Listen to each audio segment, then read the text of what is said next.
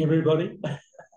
Welcome to tonight's candidate forum, which is an equal time Q&A. So with us are the two candidates, Kellie Bresnehan and Matt Gambino. Kellie has completed 3 terms on the school committee. I'm running for a 4th. And Matt, you've completed 2 terms and running for your 3rd. So I'd just like to say on behalf of the town of Duxbury, thank you very much for your service and thank you for stepping back into the ring again. I'm quoting Tom Drummy, the gentleman that was in here just now, the head custodian for the Chandler, and he says, both of you have served during some interesting times. And so it's great to see that you're still willing to come back and run for another term. So thank you very much for that. So tonight, the ground rules is we'll start off with prepared statements from both Kellie and Matt, and then we'll go through 8 questions, roughly about 2 minutes each person. And so prepared remarks, questions 8, and then final closing remarks to kind of wrap up. Then we'll open it up to the audience. Lester, welcome.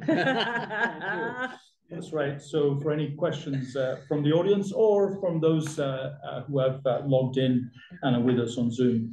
So with that, I think we're ready to go. All right. Oh, by the way, before the forum started, Kellie asked Matt to go first for briefing. So just want to make it clear. Put Matt in the hot seat first. Opening remarks, Matt, please.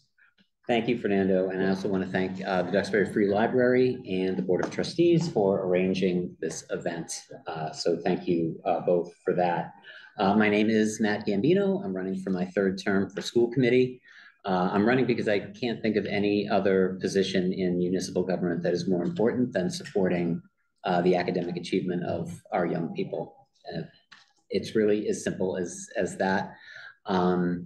I've worked in education. I'm almost displeased to say like over 25 years. I can't believe how long I've been out of college, but my entire career I've been supporting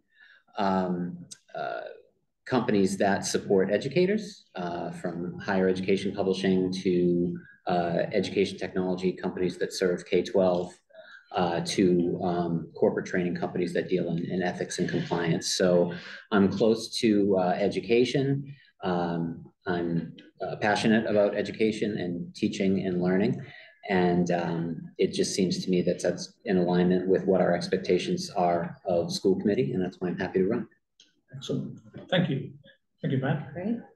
Kellie? Thank you again for having us, Martha, for organizing, Lester, for coming. I guess I would say I am a 22-year resident of Duxbury. I've been out of school a really long time, but education is my passion. I have a Master of Education from Boston College. I taught high school for 4 years. And when I moved to Duxbury, I became the ultimate volunteer.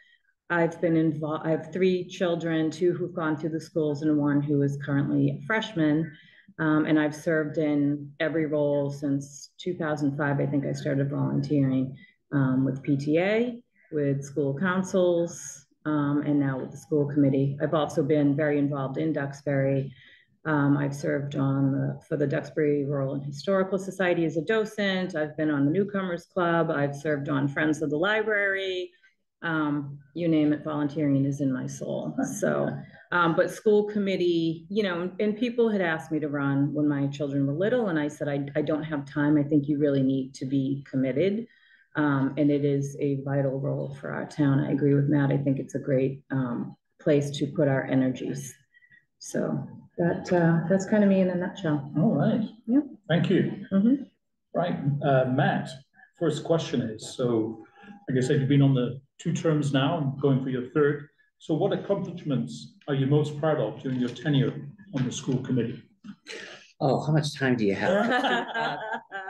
Well, I mean, I would say over this last year, I've been fortunate enough to serve as chair, and you know, that has with some changeover in the school committee, I think it gave everyone on school committee a chance to sort of take a look at how our committee had been doing things and where we had opportunities for improvement.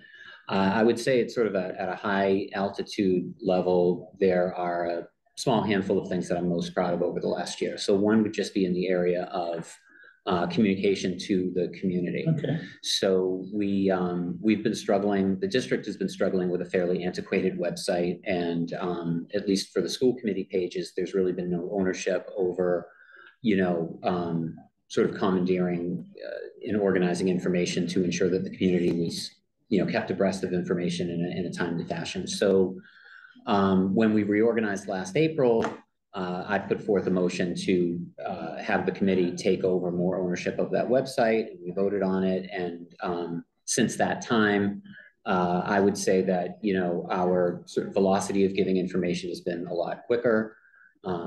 We've been able to create what, the traditional term is meeting packets. So previous to last year, all of us in school committee, we were getting our information sometimes the day of a meeting on like a Google Drive. It was fairly that's pretty tight. Yeah. Yes. So it was disparate information, and it just wasn't really organized well. So I put forth a motion to put together what we call meeting packets, and the mandate is for those meeting packets to be made available to the school committee and to the public at least 2 days in advance of every meeting.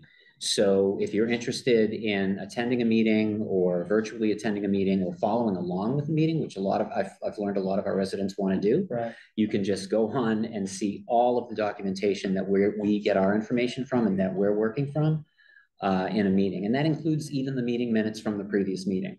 So, folks are able, who are really, want to nerd out on it, can make sure that, what we have decided upon in the previous meeting is memorialized correctly in that meeting, right? So the website, the meeting packets, and I would say the third item around communication that I'm fairly proud of over this last year was putting forth a motion to pilot a virtual office hours program. So what we do now is once a month, every community members have a chance to sign up over, the Sign Up Genius platform to meet a member or two. So we can't operate as a quorum outside of meetings, but two of us can. So if you're interested in having a 20-minute meeting with one or two school committee members to talk about what's on your mind, concerns, ask questions, you're able to do that. And I'm like totally thrilled with it, because more often than not, every slot is always filled up. So it's been very helpful for me. I can't speak for the other members, but that's sort of, those tenets around communication and improving communication to the community, I think, are vital, and I'm really proud of it. Actually, that's some good ideas for the select board, so maybe I might take you up. You betcha. You just got to give me credit. He's the tech guy. Sorry, right. Mind if I join? No, Oh, join. please. Excellent. Hello. James. Hi, James. Kelly. See you. So Kelly, thank you, man. Same question.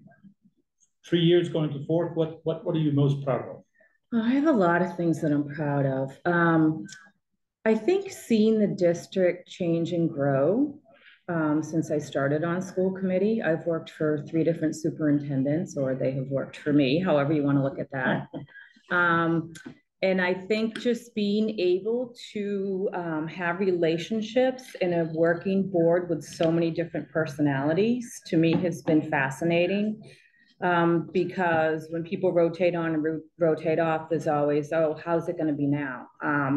And I think the fact that everybody brings a different skill set to the board, and that we've been able to recognize that. I've been vice chair a few times, I've been chair a couple times, and I really tried to tap into everybody's strengths. And I'm not a micromanager, so I like to have that cooperative skill set. And I've been on the salary negotiation committee and have negotiated 2 union contracts with our teachers, Unit A, and I'm really proud of that. We have an amazing staff in Duxbury, and to recognize them and to come to an agreement between them and the administration is fantastic. And probably the hardest, I don't know if this is a different question, but something I'm very proud of is definitely through COVID. I was the chair through COVID. It was not easy.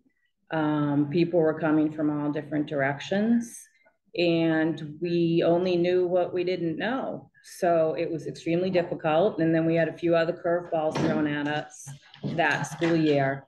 So I'm just proud of, I guess, getting through that and having the district come out on the other side and seeing what we're doing for remediation for students and for mental health.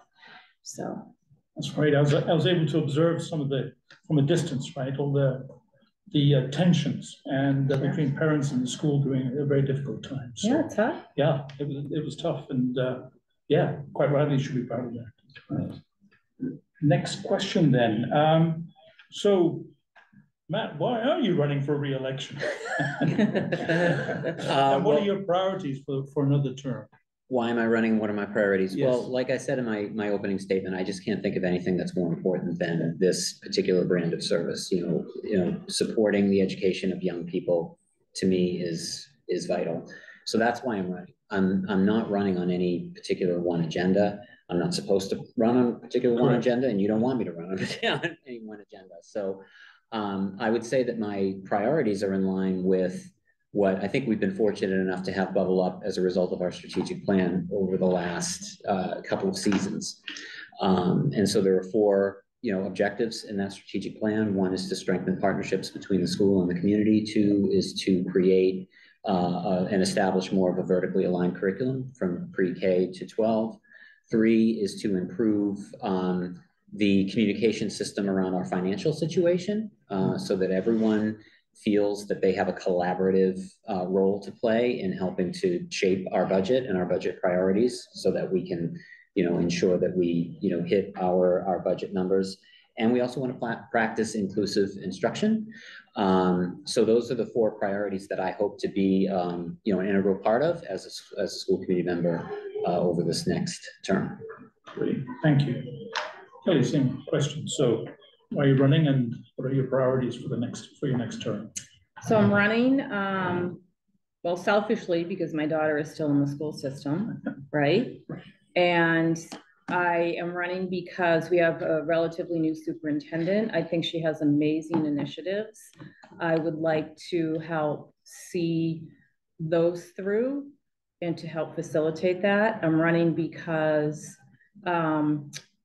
Duxbury is very unique, and I think we have a community that is completely involved and educated, and I love harnessing that information and that knowledge and helping to be a bridge between the parents and the schools. And I think I have done a good job in town listening to folks and really, and I think right now what's important to me, being a parent of high school and older students, is getting to get the energy of the younger parents, the Chandler and Alden parents, who I might not be as much involved with, but who are going to be the ones really to sort of take over the schools, and, right. and it's their children. Yeah. So I think, your number 1 priority is your child. Right. So that we need to understand there's a lot of emotion involved. All kids learn differently. I believe in the theory of multiple intelligences. I think that just really advocating for the kids and for the curriculum that is appropriate, and helping that district grow within our budget confines, because we've always had budget shortfalls, but I think the next couple of years it's going to be really, really tough, and we're going to have to make some hard decisions. Right. Thank you. I'm going to go ahead and... You're going to throw a curveball, Fernando? Is that no, I'm just actually some questions from the Duxbury Student Council junior class. So I'm just, cool. So I'm going to bring up one of their questions here. So on that theme of strategy and what are you planning to do for your next term? So maybe kind of building on that, maybe a little bit more specific. One of the questions was, what changes are you looking to implement in the school system? Matt?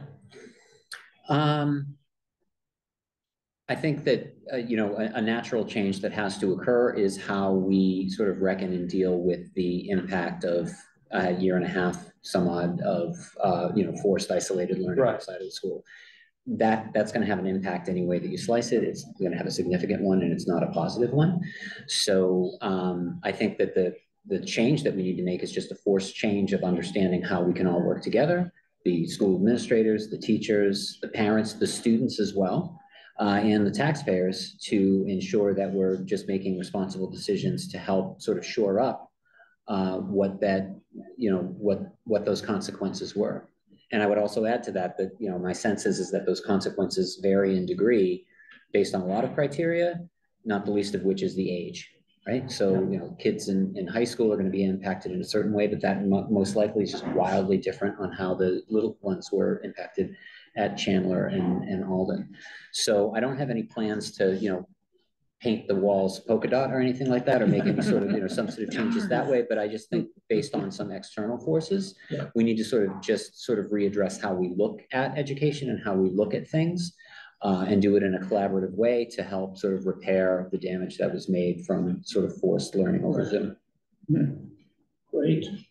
Kelly, same question from the Duxbury Student Council junior class. All right. So what changes are you looking to implement in the school system? I think it's a change that we've started to make, but to continue on with is the mental health, really focusing on the mental health of our students. Partly because of COVID, partly because of just who they are. The kids nowadays are a complete different breed than we were.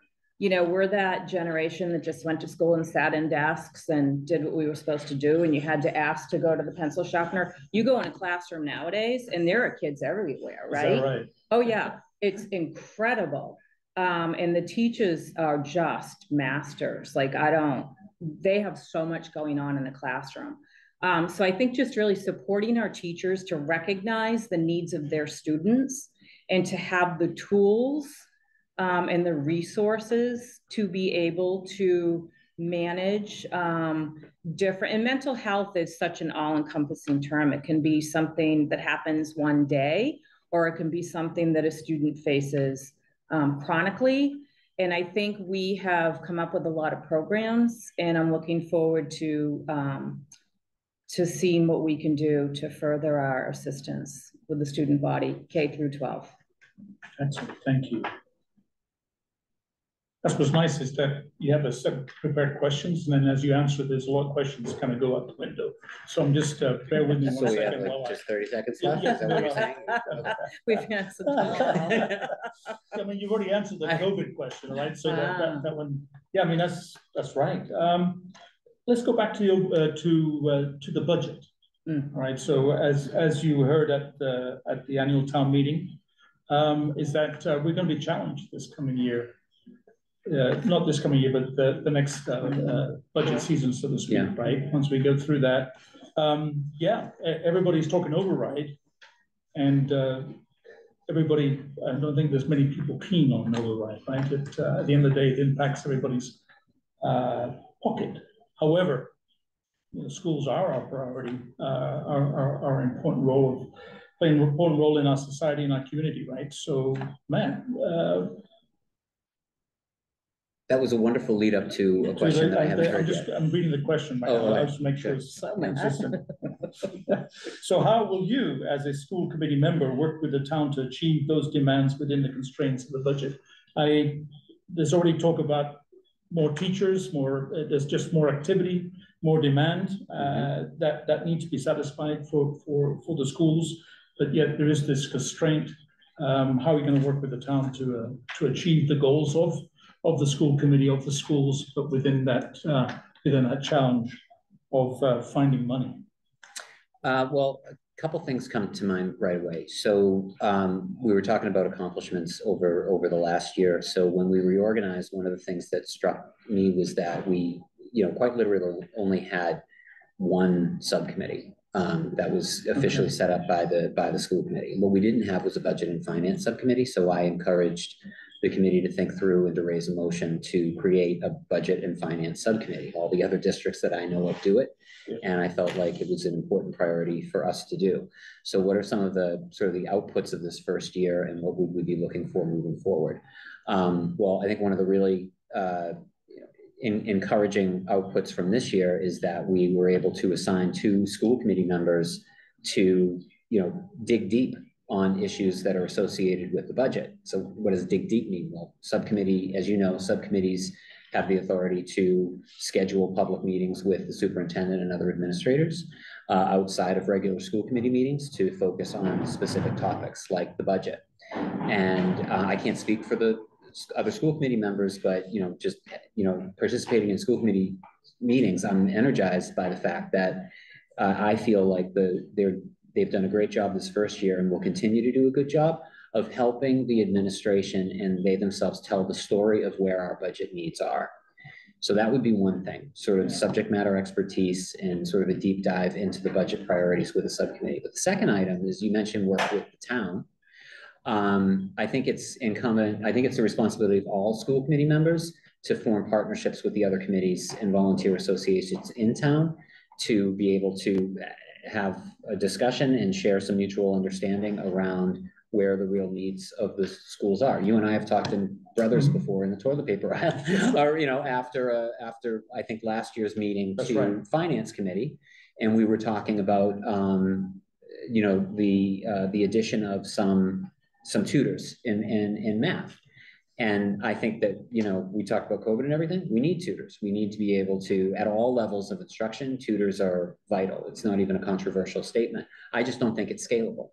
So, one of the things that I've mentioned in school committee meetings and that I mentioned to you, offline is that, I continue to advocate and to suggest that the administration consider ways of scaling tutoring. There are organizations out there that provide virtual tutoring services that have licensed state certified instructors who are begging to work with districts on a sort of a contractual basis to be able to dole out tutoring instruction. And to me, that's cost effective, it's strategic.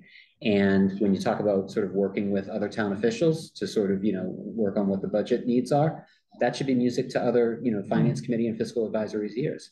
If it's possible to do and it's cost effective, we should definitely be looking at it. Okay, great. Kelly, same question to you. So how will you, as a school committee member, work with the town to achieve those demands within the constraints of the budget? So I've worked with the town for years. I've sat with Renee Reed, John Hughes come to our meetings. I'm a very pragmatic person, and I understand that there's only so much money, right? Right. So I think for me, what I go through our school committee budget line by line by line, and I think the superintendent puts together from her administrators a very cohesive, reasonable budget for what she thinks is the best for our schools. And if the town says, well, you can only have 2.whatever%, then I think it's our role as school committee members to sort of go through the budget and question, do we need X, Y, Z, and put things on the chopping block. I don't think the town, I think it's a very tough situation because we're all property taxes. I really don't think there's an appetite for an override. That has been talked about for a few years, and I don't think it's reasonable. So within our confines, we need to advocate for our students and maybe give some pushback to the town if they say we can't, they don't want to give us X amount of money. Yeah. We can advocate, this is why we need X amount of money. And it's really a juxtaposition in Duxbury because parents expect the best for their students in AP classes and music enrichment and art classes, but we can't support all that, unfortunately, with our tax base. So we have to make some really tough decisions. And if we, this year we had a big discussion about, do we continue using the ESSER funds for tutors or teachers? And the answer was yes, because if we can get them paid for now and we're still remediating from COVID, then we use them. Next year, if we have to make some cuts, then if it's not staff, maybe it's to music instructors, or, it'll have to be what we're facing. So I think it's a very tough role, but I also understand that there's only so much money. You know, I'm sort of that old Yankee, you can't spend what you don't have. Right. So we just need to spend it wisely. And I think education nowadays, the way kids learn is so different. It's really tough to meet all of the needs of the students without having a pretty significant budget. I have a follow-on question. So I've been a member of the finance committee, and I think the question that always has been is building on what you said, Matt, is how do you tell the story, right? So we always talk about, there was the old way of saying things, you know, how much money you're spending per teacher was a metric that was used historically to say we need more money. But that to me is an input. How do you tell the story about an output in terms of we need this because we will achieve this? I think that's something about telling the story. Have you had on the school committee, has there been any discussions along with school administration? How do you tell the story that if you spend X, we will achieve Y? That's a great question. But just a point of clarification, yes, is when you say per teacher, do you mean per student? Per pupil. But there was one time that I remember annual town meeting, there was a salary per teacher was shown up. Wow. Yeah. At one of our town meetings, or are we going back to like the 1700s when they had the thing? Okay, all right. It was the previous administration. I see. Okay. I remember that. I don't remember that. Okay. But then it changed and became how much money we were spending per student Yes, as a the metric, state does right? it. Yeah. That's the way the state does it. Yeah. But again, it's more of an input. Again, you can spend a lot of money and spend it unwisely. Yeah. So how do you know, to answer your, to basically spend it wisely? Yes. How we, basically what sort of outcomes you're looking for. So it's about telling the story. So that's the question for you, Matt, and then for you, Kellie, is how do you tell the story that you need this money because you want to achieve these things? Yeah, well, it's a good question. I think that there's no better motivator for people in the community, particularly parents in the community, than fear. And so when I think one of the one of the outputs that I think that we have to be very frank about is, and a good example is class size, right? So if we don't do an override, let's say, or if we don't sort of advocate for a certain amount of money, then you have to make cuts. That's again, it's a non-controversial statement. So if we make cuts and those cuts have to manifest themselves into cuts on staff, well, then that starts to mess with our student to teacher ratio. And so when we start to, and we've seen it over the last few years in certain pockets in the middle school, unfortunately, we've seen very high student to teacher ratios in middle school. I think it was 3 or 4 years ago. And talk about getting people to town meeting. That was, that was a big issue. Another issue a few years ago was, having a reckoning around making some cuts to the Mandarin Chinese language learning I remember that. Yes. Yeah, again, very, just healthy debate, healthy concern, hearing from the parents in the community on how important it is to make sure that we're preparing our students to be competitive in the 21st century workforce. And I think to a lot of parents, that means being able to speak Chinese and do business overseas. So when I think of output, that's what I think of. I think of, acting in a way that enables us to be able to continue to operate at a reputation that we've inherited over the last few decades. So when I think of output, that's what I think of. Okay, great, thank you, Kellie. Same question. Sure. Yeah. Output sometimes is hard. Sometimes it's difficult if you're looking for data. We have MCAS. Pretty much all of our kids graduate high school because they passed the 10th grade MCAS. And if we see that there's an issue, then we remediate, right? So that might be where, 8th grade, they haven't learned geometry yet. Maybe we need to change the curriculum for that. Some of our stuff is not as easily quantifiable. We have an incredible music program, and we have sent kids to Carnegie Hall, and kids go on and have amazing careers. So you can advocate for the budget that way because we spend a lot of money on our music program, but look what we're getting. We have scholar athletes, we have kids who go out to amazing colleges. I think that, you know, we've started with a portrait of a graduate we've put together. So this is our expectation. When kids come out of Duxbury, you've given them all of these resources, and we've maintained small class size, and we have language instruction, and we have all this, and look at the type of student we're graduating, whether they're going to a trade school, whether they're going to work, or whether they're going on to a higher institution.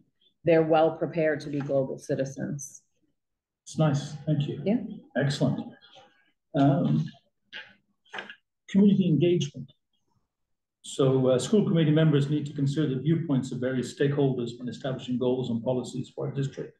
As a school committee member, how do you stay engaged with teachers, students, and parents, as well as the community at large? Well, I love that question because I love community engagement, and I love talking to all sorts of members from the community with all sorts of different viewpoints. I can think back to, you know, the unpleasantness during COVID, and we had, you know, just a large contingency of parents, just like in all the other towns that I know of, who were rightfully concerned that the kids were, you know, taken out of school, and they felt that they needed to be learning back in school and, you know, working with other kids.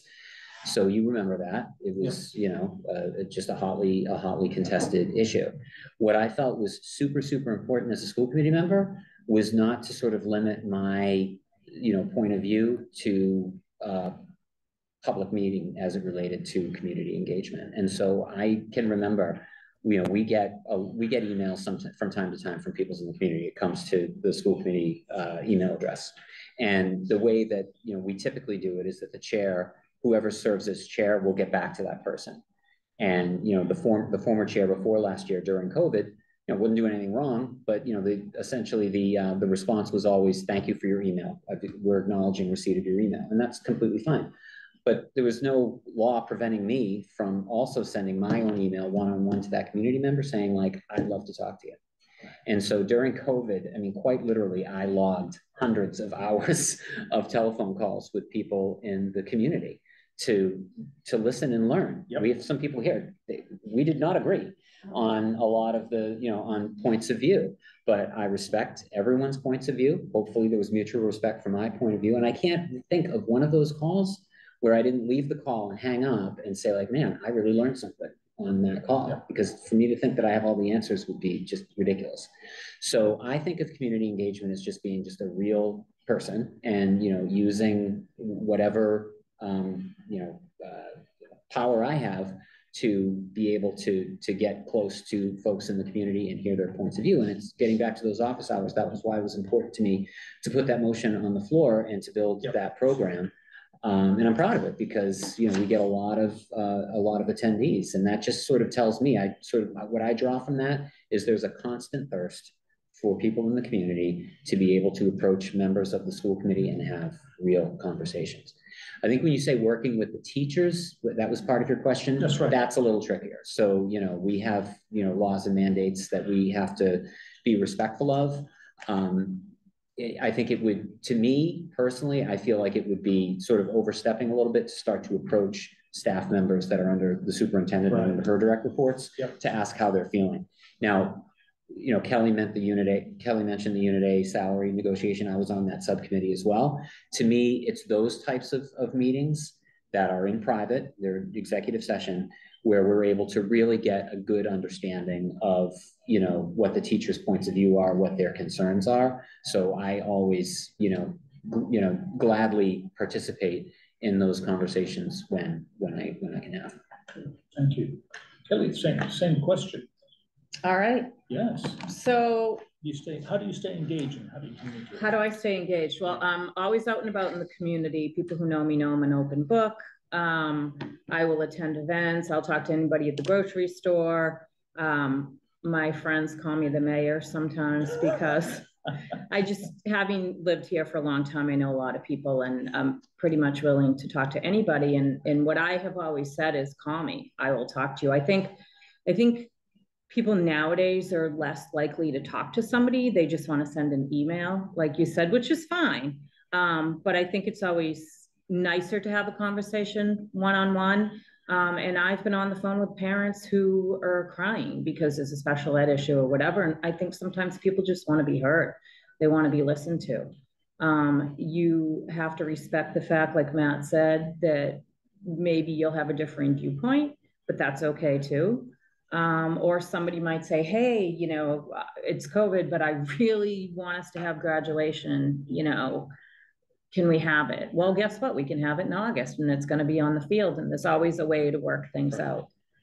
So for me, it's just, I always say, please call me, please send me your own email, whatever.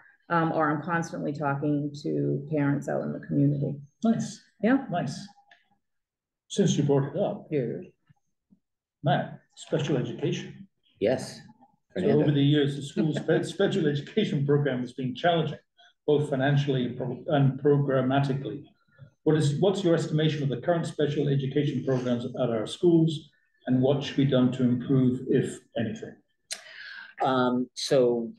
Like the subcommittees, we also have liaisons that we're assigned to on the school committee. And it seemed to me previous to last spring that our liaison program was very scattershot. I mean, we have liaisons that are associated with different committees in town that don't even exist anymore. So one of the things that I advocated for was to sort of organize our liaisons by topic area. And we ended up, you know, having a successful yes vote on that. And so we have 2 liaisons that are assigned to the SPED program. So I think one of the things that I'm really happy about is, just like in subcommittee, I feel like we have subject matter expertise where we can sort of deep dive on SPED. As you mentioned, SPED is challenged. It's not just challenged in Duxbury, it's challenged everywhere. It could be argued that our public schools are not sort of adequately funded or set up to be able to meet the needs of every individual SPED student. And that's why there's systems in place to, you know, ensure that we, you know, have levers that we can pull where kids would be able to get served outside of district if their needs, you know, if they need to. I'm very optimistic about the future. We have a very strong, in my estimation, a very strong interim SPED director right now. We're between permanent SPED directors, and we hope to have a new SPED director on board this summer. Okay. And one of the things that I looked for in the interim SPED director, and that I will look for in the permanent SPED director, is someone who is just laser focused on being able to sort of, you know, walk that tightrope between serving the parents in a way that, you know, they need their kids to be served because no one knows these kids better than their parents. Right. But the other sort of side to that tightrope is being able to be responsible and lawful enough to work within the confines of how much we can serve that kid, that child in the district. And those 2 things don't always line up, right? And there's no one at fault for that. You know, if I'm a parent of a student with special education needs, I'm going to advocate for that student. I might even hire an attorney to help me advocate for that student and ensure that I'm getting absolutely everything that my child is entitled to with regard to instruction. That requires, though, that we have a SPED director and a SPED staff that has the, you know, the forthrightness to be able to say, you know, here's what we are lawfully able to provide. We can't go over it. So, you know, those conversations are incredibly difficult, and people always, I think, walk away from those conversations very unhappy. I would just hope that we make sure that the kid is getting served to the extent that we are obligated to serve the child, or to, you know, place the child in another, you know, in another program where he or she can get the services that they need. That requires great leadership, and it requires great leadership to be able to, you know, have special education teachers and experts that report to him or her that are able to toe that line. It's a tough conversation. For sure, no doubt. So Kellie, same question. Over the years, I won't repeat the question, but yeah, so yeah, what's your estimation of current special education programs at our schools, and what should be done to improve it, if anything? So I think currently what we're hearing from CPAC and from parents are the 2 the largest increase in special ed cases have been around dyslexia and ASD, which is autism spectrum disorder. So my concern would be that we have enough staff, enough resources, enough staff training in those disorders or those diagnoses. And I know we use instructional assistants a lot, so making sure that they have the proper training. Because a lot of times in special ed classrooms, the teachers are called out to attend an IEP meeting or for another reason, and to have somebody step into the classroom in their place. You can't just have anybody go into the classroom. It needs to be a trained person. So we need to put resources to that. So I think going forward, I want to make sure our programs are rock solid. We've done Superintendent Klingman and Beth Wilcox, Dr. Wilcox, Assistant Superintendent, have done a lot around Orton Gillingham and dyslexia curriculum work. We're still hearing about identification needs. So putting some resources into that and then following it through, making sure, because we all know that reading is the number one, I would say the number one measure of success for students. If by third grade they're behind, then they're going to be behind. So making sure that we're, people worry about high school, but we really need to meet the needs of kids when they're younger. Yeah. And like Matt said, sometimes it's okay. We can't educate students here, and it's okay to send them out. And it costs the district money, and that's where the budget comes in. It can get, 1 or 2 students a year that we didn't budget for that end up going out of district. That can eat into our budget. So, and that's our operational budget. Yeah. So it's walking a tightrope sometimes, but I honestly feel that the needs of the students come first. So we need to do everything in our powers to truly meet the needs of each student and what he or she needs. Okay. What they need. Right. Exactly. This is a question again from the Duxbury Student Council junior class, and it's on along the line of inclusion. And I'm going to throw this one out. At last year's school committee candidate forum question and answer, a question on critical race theory was asked by a member of the public. Critical race theory is not a matter of curriculum concern. No, I'm not spelling wrong. A curriculum concern at the Duxbury Public Schools, but still an issue in our community.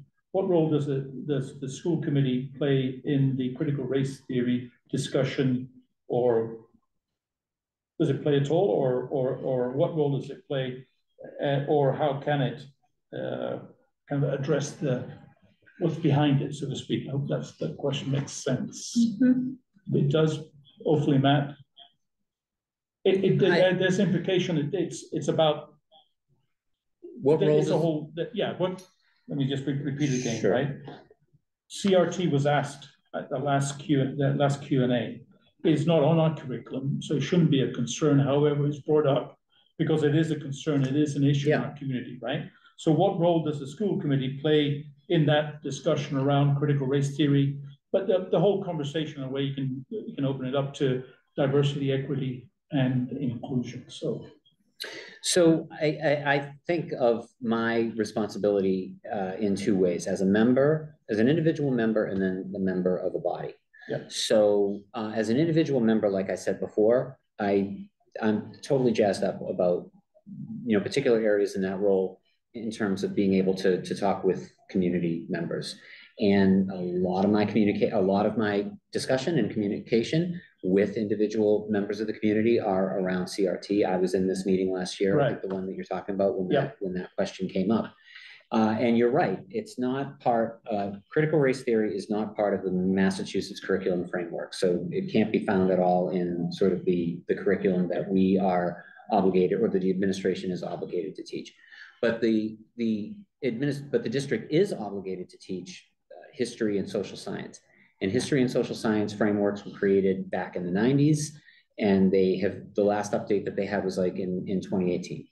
And over time, that has evolved to include, I've got it written down here, concepts around racism, discrimination, right. and oppression. Yep. So those are mandated by the Mass curriculum framework. Yep. They're part of our history and social sciences framework.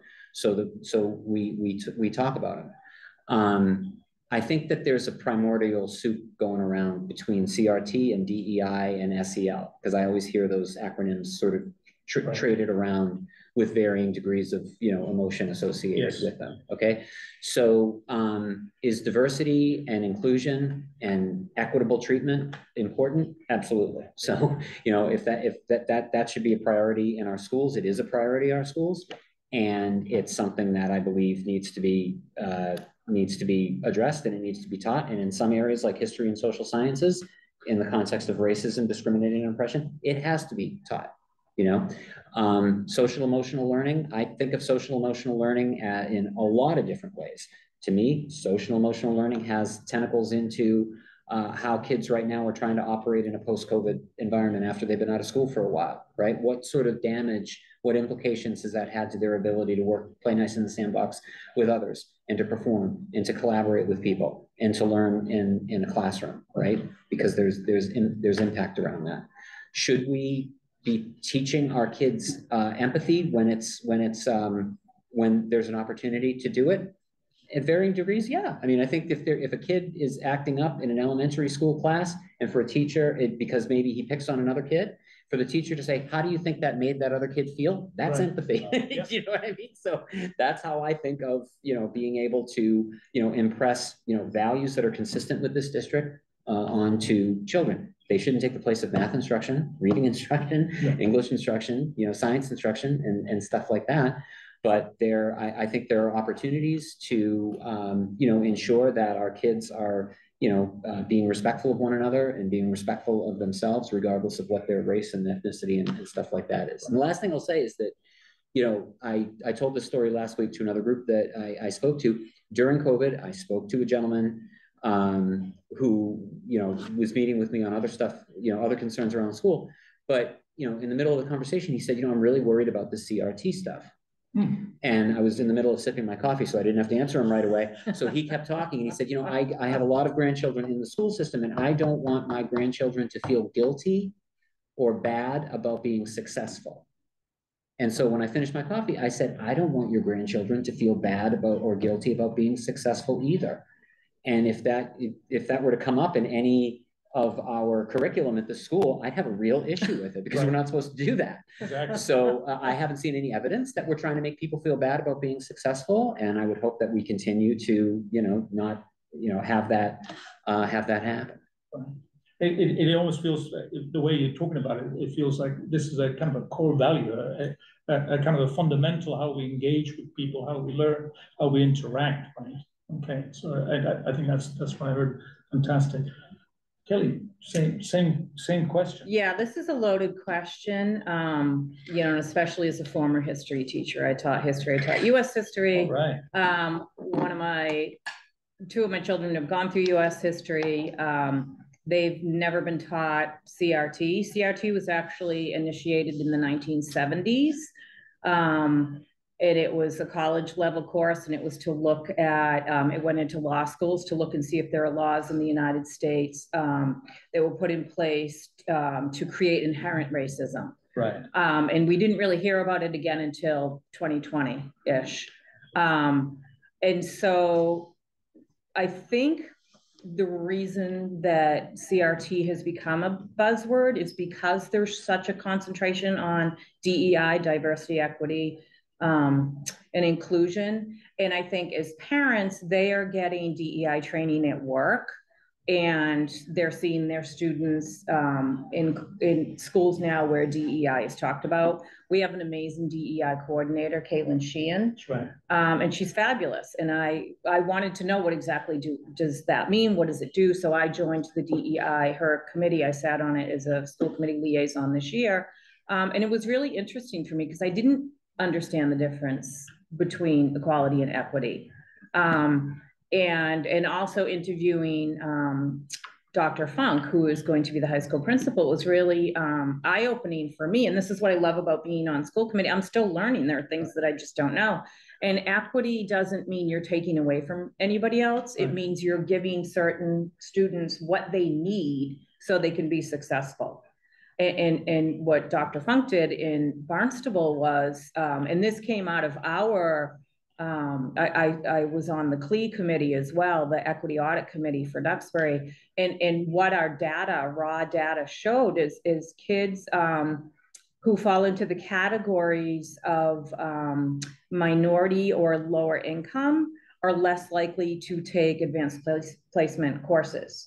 So what do we need to do? And Dr. Funk was saying, well, what do you need to do to help those kids take AP classes? It doesn't mean that X amount of kids or something's going to be taken away from them. Right. It means that during school, during academic support period, maybe there's a tutor for kids to have access to, so they can also succeed in academic support. So I think it's a lot of that.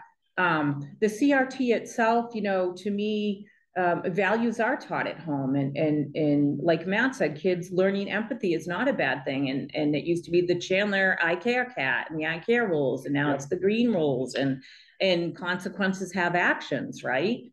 And I think we can all agree on that. And it's really hard in a public school to have a curriculum that's going to make everybody happy, and to have things taught. And teachers have the ability to take the frameworks and teach it what best fits their pedagogy, their strongest way of teaching, right? So I think if a parent might not like a certain teaching style or words that a teacher chooses, then that's not a whole curriculum problem. That might be something that you talk to a teacher about, or an administrator. So I think it's a lot of things, but CRT definitely is not something that we teach in the public schools. Thank you for the Duxbury Student Council Junior Class for that question. Yeah, I think for sure. That was pretty. That was two wonderful answers from different points, but that centered around the kind of a core about a value, right? An empathy, a connection, human beings interacting with each other. So in a wonderful way. So thank you very much for that. Looking at time, and we're getting I think we've covered it passes quickly, doesn't it? Yeah. So I think we've come to the end of the questions, and so any final statements? Matt, any closing remarks, or if you might want to leave? How long do I have for you? You've already used up. I'm reclaiming my time at this point. Well, again, I want to thank the library and the Board of Trustees and Fernando for being generous with your facilities and your time to put this together. Vitally important, and I'm just happy to be a part of it. I am asking for, I'm going to talk to Owl right now, I'm asking for your vote. I would love to serve another term on the school committee. I think that we've done some great work. It's busy work. It takes a lot of time, at least 10 hours a week on a voluntary basis, but it's something that I really enjoy. And I hope to continue to do it and to serve the students of this district because they deserve it. So thank you. Excellent, thank you. Kellie. And same thank you for having us. This is great. I look forward to serving what will be my last term. I love getting into the nitty-gritty of the curriculum. I love, my favorite part of being a school committee member is when the students come and present or receive certificates from us or awards for whether it be science fair or something that they've done in their classrooms, because that is what it's all about. That's what makes me happiest. And it's been really amazing for me to work with so many different people and different superintendents, and currently to see where we're going to continue to lead the district in challenging times, but exciting times. So I look forward to the next 3 years. Great, excellent. Are there any questions from the audience, both on Zoom? I think everything that has been said. It's been said. I think it has been said. What do you think, Les? Yeah, so I think, yeah. So I want to thank you, Kellie. Thank you, Matt. Actually, no, this is really good, actually.